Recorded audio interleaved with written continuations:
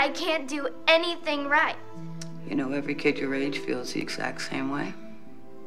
Doesn't seem like it. Well, that's because they're busy hiding it.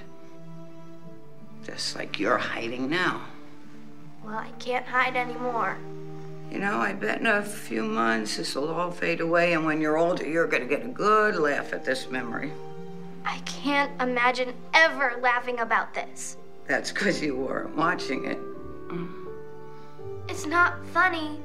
No, I know. I know. A frog knocking down a castle, splat. No, it wasn't funny at all.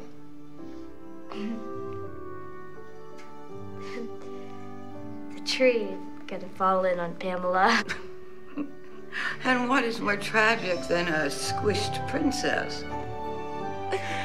Well, you made it for me. I want you to be there. I want to craft my program. Personalized.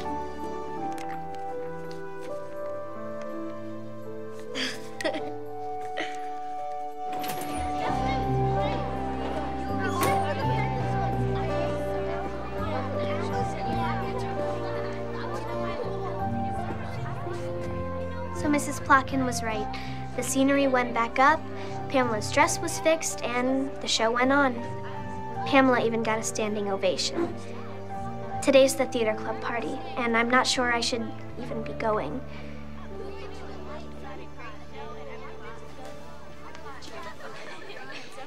And I'm getting a new puppy out of it. Really? Oh my God. My parents said that I... Hi, Alice. Hi, Patrick. This party's for cast and crew only. You left the play early. Leave her alone, Pamela. Yeah, cut her some slack. She didn't mean to do it. Well, how can you be so sure? Alice wouldn't do something like that. Patrick, why are you defending her? 'Cause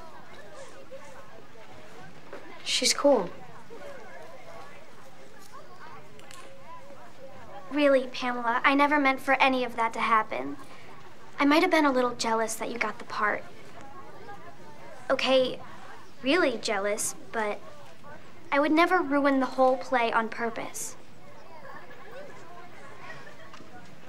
I suppose it would be difficult to mess up that badly on purpose. I mean, who would want to humiliate themselves like that in front of all those people? Thanks.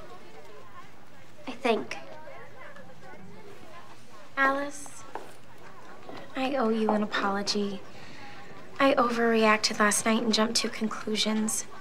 I'm sorry. I hope you'll stay for the party, and then afterwards, maybe you can help me clean up a bit. I'll give you a ride home if it's too late to walk. I'd love to stay and help, but I actually have to go meet someone.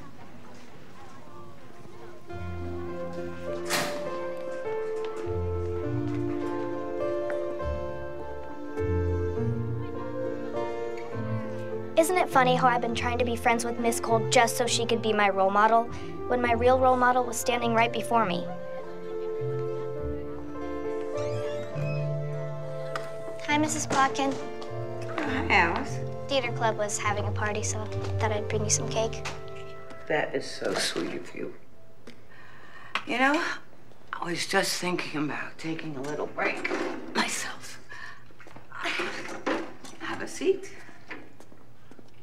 I just wanted to thank you for helping me the other night. It really made me feel better. Oh, it's my pleasure. I was wondering if I could come back and help you clean the room in the afternoons? Oh, that isn't necessary, hon. No, I'd like to, really. Oh, what I'm trying to say, it won't be necessary because I'm not returning to school after winter break. Well, when are you coming back? September, the earliest. I've decided to take a sabbatical. You know, I've been working here over 25 years. I decided I'd like to spend a little more time at home. You can't just leave in the middle of the year. Well, I know it's not great timing, Alice, but that's the way things work out sometimes. But I have been thinking that if you would still like to be in Miss Cole's class, that I could maybe get Mr. Edgecombe to agree to transfer you there, due to the circumstances and all. I don't want to be transferred, and I think what you're doing is awful. Alice! Alice, come back!